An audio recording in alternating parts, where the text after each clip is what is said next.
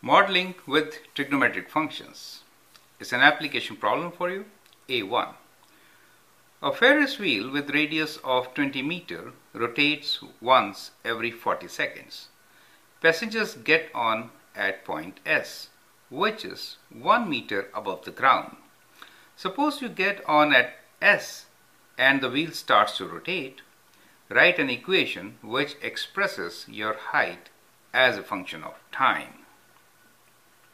Well, this is a basic problem with Ferris wheel, and we are going to do a couple of problems with Ferris wheel to figure out many different things. It's an extremely important application which we are going to deal with. So let's first understand this. So let's assume, well, this is our Ferris wheel, correct? And that's the center. Passengers get at a position S, which is 1 meter above the ground. So let's say this is the position S and it is 1 meter above the ground, and let's say this is our ground. So it is 1 meter above this ground, correct? So what we will consider here is, let's say this is our vertical axis.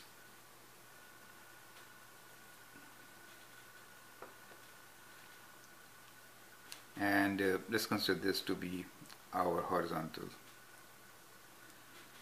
axis of symmetry for this particular case, because that's the center, right?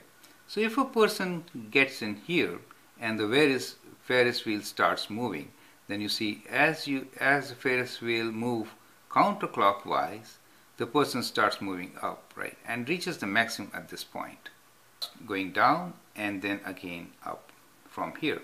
So once we draw the maximum, it will go highest height attained by the person will be this, and that is going to be the lowest position. So these are maximum minimum values for us, and the curve could be given like this.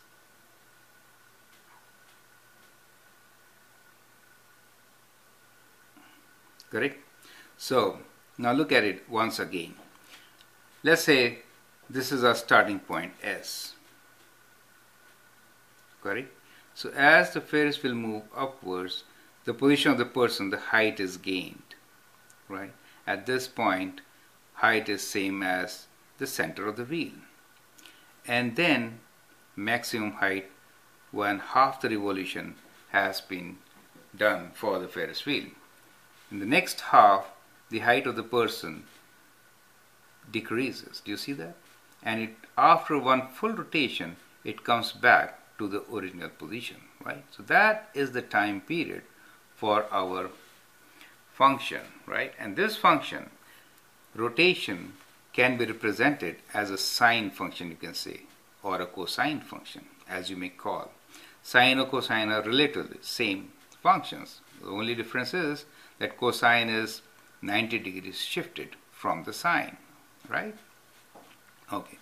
Now modeling with trigonometric function means we need to represent the height of the person in a form of an equation. And since the graph looks like a sine function, the best way is to write it in the form of a sine or a cosine function, right? Okay. Now, why am I saying cosine also? Cosine function starts from maximum, sine starts from the middle value. Here, this is starting from the lowest position. So we can use minus cos of angle, right? Without even getting into the phase shift, because calculating phase shift is kind of tricky. So we'll talk about it later. At present, what we can think this as minus cos, and that will take care of phase shift for us for the time being. Okay? So we can say that a Ferris wheel has got radius of 20 meters. That means from here to here it is 20, right? And already we are one position above. Correct? So this is 20 and this is 20, 40, 40 plus 1 is 41. So if in our coordinate plane, if that is my origin, right, and let me draw it, extend it further. Now let me extend it with a blue dark line. Let's say this is my axis now. This is x, right? And that is y. Now along y-axis we are taking height of a person with time. So let's say this is height with time, and the height is in meters, and this is time, and time is in seconds. Now it says a Ferris wheel with radius of 20 meters, that means from here to here it is 20, from here to here it is 20, and this is 1, so it becomes 21. So the maximum height at this position, this should be 21 for us, right? So this position is 21. And how about this? This we know is 1, correct? Plus 1. And the center will be 1 plus 20. Sorry, this is 41. 1 plus 20 is 21, and 21 plus 20 is 41, correct? So that is how the thing is. Now we see that it takes 40 seconds for one rotation. That means to come from here to here, this time period, let me draw like this, is one full wave, and that is 40 seconds. This is 40 for us, correct? So we kind of got our model here. So we say, well, the movement along the Ferris wheel can be shown as a sine function, right? Which makes, as the wheel rotates one full circle in 40 seconds, we have a sine wave whose time period is 40 seconds, correct? So we know the first part, and that is time period. So we say, well, time period t equals to 40 seconds, right? And you know the constant k equals to? Constant k, this implies k equals to 2 pi by 40, correct? So let's use degrees at present, okay? So one full circle is 360 degrees. So we'll say k is 360 over 40. 360 over 40 can be simplified. 4 goes 9 times 36, 0, 0 cancel out, and you get k as 9. So we get the k value of our sine function, okay? Now, what is this k value I'm talking about? Okay, so we're talking about the general form of our sine function, and the general form is, let me write down here. Let me write down here. We say f of x, in this case we should have written ht, which I'll write here, but generally f of x is equals to a times any function. I'm writing f because it could be sine or cosine, we'll decide later, k times x minus p plus q. Okay, so that is the general form of our sine function, where this function could be sine or cosine, correct? Now from here, k value, which gives us horizontal compression, right? It also tells us how many waves are there within 2 pi or 360 degrees, right? One full circle is 360 degrees, correct? So at present, let me take in degrees, right? So this is 360 degrees. So we get, by 40, we get 9 as the k value. So that's the first part. Now, for this sine wave, what is the maximum? We say maximum value is equal to 41. And what is minimum value? Minimum is the place where the person sits, and that is 1. Now, what is the axis of symmetry? The center or the middle value. Average value, you should say, right? It is always right in the center. It should be 21. But how do we really find it? By adding them and dividing by 2. Average value. Average is add all the numbers and divide by the number of numbers, right? So that average value actually gives us the value of q. So we have q, which is equals to 41 plus 1 divided by 2, which is 42 divided by 2 as 21, correct?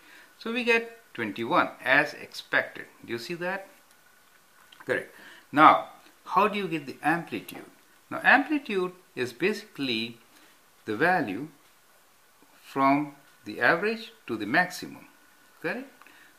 It is same as from average to minimum also. It is same as from here to here also, correct? This is also same. But we always consider amplitude as positive, right? even if the wave is below the x-axis, amplitude is always positive, right? So what is the value of A? A is maximum minus minimum divided by 2. So it is 41. In this case, minus 1 divided by 2. 41 minus 1 is 40. 40 divided by 2 is 20, right? So we get 40 over 2, which is 20. Correct? So we have the value for A, K, and Q. Now we need to find the value of P. Okay? Now P can be seen in many different ways. And that is kind of very critical. Now when we say one full wave is 40, then half should be how much? This point is half of 40, right? So I will write this as 20, correct? Now what is half of 20? Half of 20 is 10, correct? So basically our scale is 10, 20, and this is 30 from symmetry, right? So these 2 points are symmetrical, correct? So that is what we have.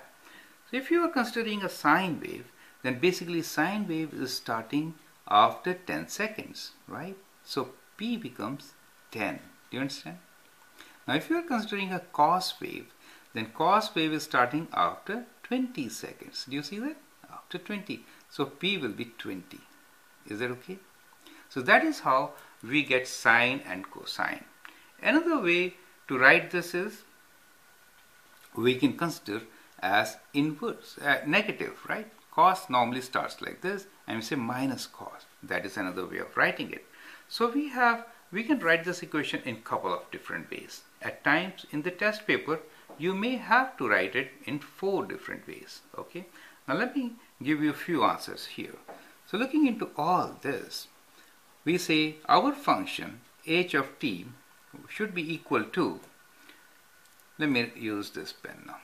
So we say h of t is equals to A is 20 for us, 20, and the function, let me use sine first. Sine of, let me use square brackets. K is 9, x minus, because it's on the right side, minus P. Now sine wave starts from here, correct? That is the starting point for sine. Always look for a point where the wave intersects the mean line, axis of symmetry, right? And it is rising, not falling, rising. So that's the point, which is at 10. So x minus 10, bracket close, plus how high it is, 20 plus 1, 21, which got here. So that is our function as a sine function. We could have also written this function as cosine function. So we'll write this as cosine function. A is same, right? The cos within bracket 9 x minus. Cos starts from the top, right? So it is shifted 20 units to the right. So we have x minus 20, bracket close, plus 21, right? Now 20 is also half the time period. So if you know cos function, x minus half the time period, it is minus of cos, right? Well, you could see from here also it starts like this. So it starts from minimum rather than maximum. So we could have written this also as minus 20 cos of 9x plus 21. So minus cos. So minus cos means instead of starting from maximum, you start with minimum. That is kind of simplest form of giving your answer, right? So there could be different forms for this equation. Now I hope you understand the process by which we modeled the situation, correct? It is kind of important to understand all these steps, because in the next video where we'll have a similar example, I will not get into details of explaining how a position on a Ferris wheel translate into a sinusoidal wave, right? Here you can see as it moves counterclockwise, the position of a person